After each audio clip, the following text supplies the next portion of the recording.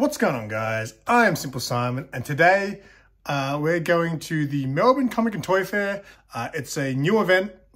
I believe it's their first time, and it's going to be massive. They've been promoting it heavily on Instagram. That's how I caught onto it. And they've got it's like over 150 stalls or something like that. It's massive. It's almost more like a convention rather than a comic and toy fair. I know there's going to be artists and creators there as well. So it's going to be a crazy, crazy day. And I have to give a quick shout out to the organizers of the event. It's Sarah's birthday weekend. So originally we weren't sure if we were going to go, but when they offered the media pass, we should probably take advantage of that. So thank you to the guys who organized it. I don't want to say his name because I probably will butcher it, but big shout out for the media pass. And you guys are probably wondering where I am. So it's Sarah's birthday weekend, so we've just, had a romantic weekend getaway in the Dandenong Ranges. So yeah, we've been having a lot of fun out here, and it's an hour drive to where the event's going to be. So yeah, we're in for a bit of a road trip today. So without further ado, let's do this. So here's me letting you guys know I made it safe and sound. Now the car park was chockers, so I did have to park across the road and go for a walk, but it's okay because I need the exercise. Now this line doesn't look huge, but this was the early bird line, so you had to pre-book tickets and there were limited numbers to get in on the first hour. And the security here was keeping me in check. Now the event was split across 2 rooms, which is super cool. So here's a shot of the first room, mostly toys, collectibles, comics and things like that. The second room had a lot more of everything, including artists and things. Now I was able to get in early thanks to the media pass the guys gave me. So I was able to get these shots before all the crowd started to pile in. So I was very lucky for that. So here comes the first crowd. Look at them all these early birds. These are the real collectors, loving life because they get in first. And now I'll just let you enjoy some of the sights of the event.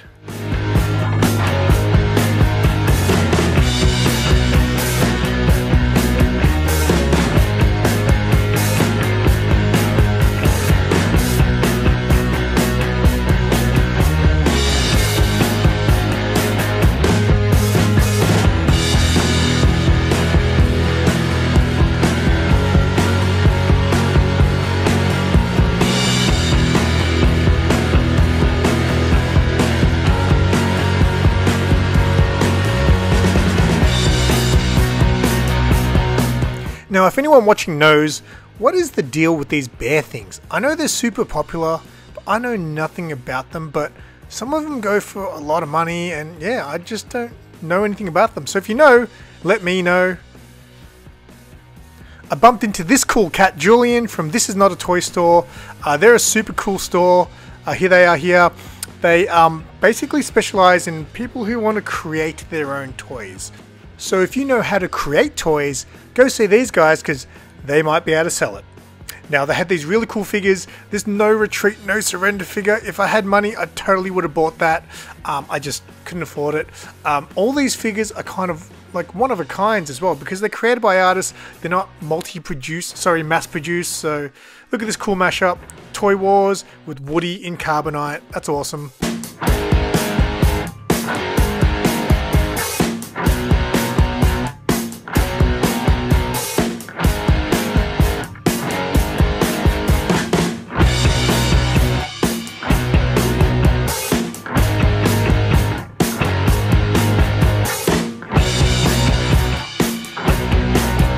It was really cool to see this event support a lot of local artists. Now, smaller events like this do have artists there, but I thought that this event had a healthy number, which is very cool to see. How's this for a blast from the past? Garbage Pail Kids. Here's some more comic books for all my comic book guys. But maybe you're into Pokemon cards. Well, boom, Pokemon cards. But maybe that's not your thing and you're into retro gaming. Well, boom, retro games. Don't say your boy SimpleSimon doesn't look after you. Or maybe you're into Sanrio. Well, Sophie Collects Sanrio was there with all this Sanrio goodness. That's Hello Kitty for you people who don't know what Sanrio is. Check out this cool Batman Returns game. I've always wanted to collect stuff like that. Just game covers that have cool things on them. Now I was too busy filming to notice that cool alien egg there. That's super cool. I had to shoot this table because Trixie's Creations here had all this cool stuff that they'd made just in time for Halloween. Here's some cute Pokemon ice creams I thought were pretty cool. Now this dude here, had a really good chat to him. He shouted out SimpleSimon, so I was like, hey, what's up? I spoke to him for a bit and we did buy something from him, which you'll see later in the video. So shout out to my boy at V Supply, I believe he was called.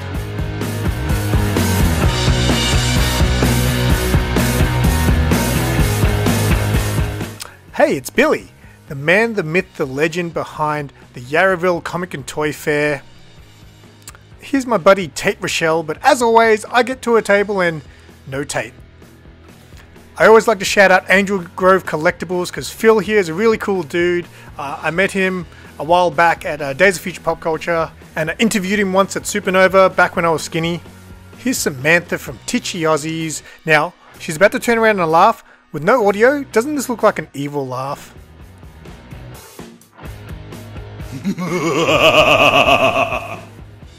Sorry, Sam. Hopefully you find that funny. Samantha makes really cool handmade accessories from bags to wallets to face masks. You name it, she'll make it. Here's Sean from Zars Comics and Collectibles. Now, pause it one sec.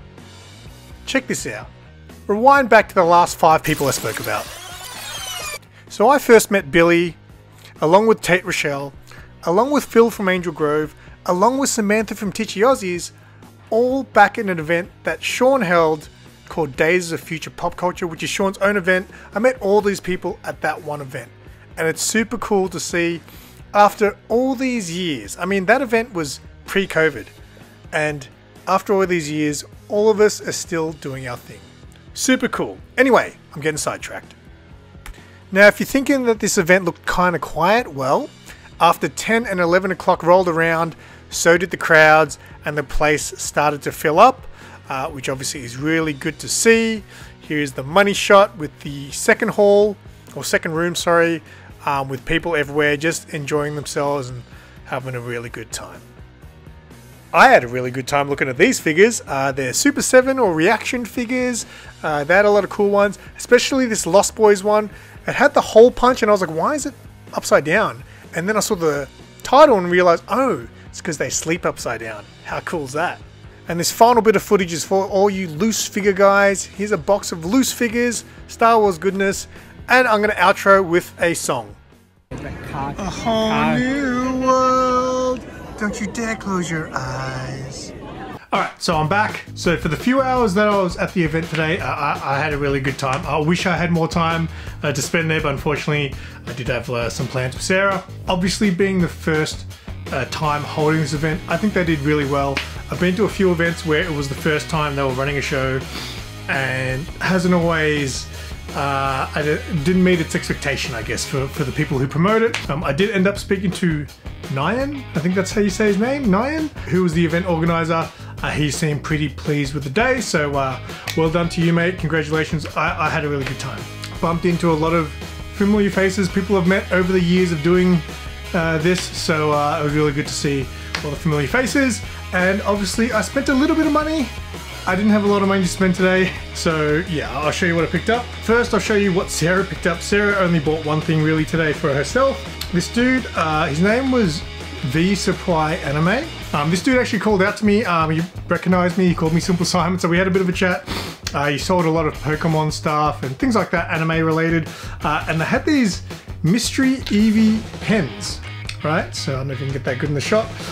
So mystery pens, I've never seen that. I've seen mystery toys and whatever it be, mystery figures, but mystery pen, and they're all different Eevees and Eeveelutions. And Sarah really wanted Sylveon, because Sylveon is Sarah's favorite Pokemon, and oh my god, it was a Christmas miracle because she got Sylveon. So that was cool, just a cheap little purchase there, $4 for this pen. And yeah, Sarah collects, exclusively collects Sylveon stuff. So that's what Sarah picked up. I didn't pick up a lot. I'll show you the boring stuff first. This was more of a practical purchase, you know, because most things I buy are more things that I want but don't need. This I actually need. I bought some bags and boards. I can't remember the name. I think they were called Aussie Comic Co. or something like that. I got footage of them in the video. At the end of the day, I was like, you know what? If they've got current bags, I should probably buy some. So picked up some bags and boards, and then I bought 2 comic books and a figurine. This is a Super 7, and they do a music range. I've actually got a Lemmy one, but this one I saw and I thought that's pretty cool. It's a Rancid figure, which is cool. I was a huge Rancid fan growing up. Oh, look at that on the back. That's cool.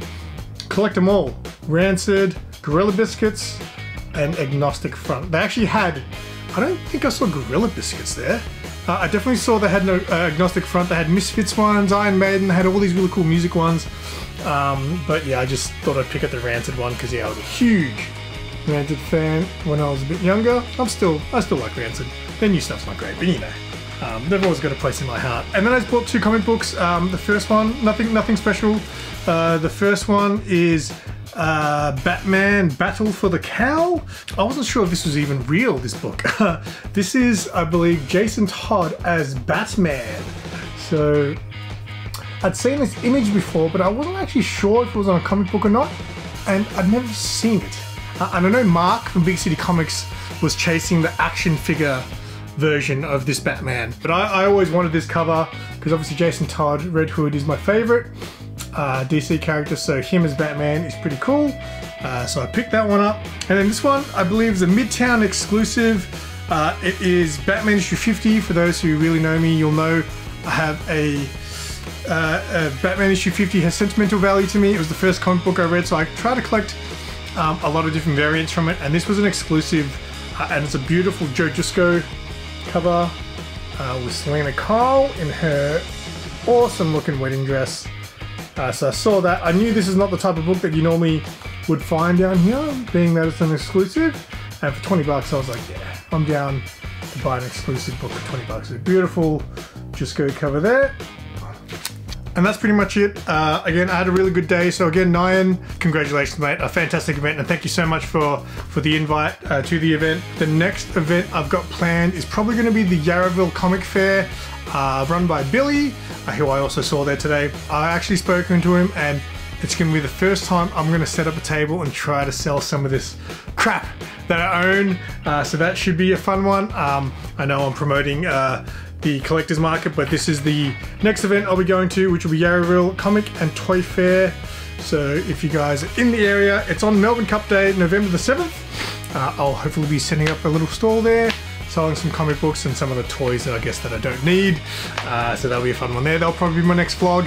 But if you guys are still watching this video, I appreciate you. Make sure you give the video a like, leave a comment, and check out my other videos if you're new to the channel. I'll leave a link to my toys and collectibles playlist. Otherwise, head to my homepage and check out all the stuff I got going on. But yeah, until next time, I'm SimpleSimon. Tell your friends and keep it simple.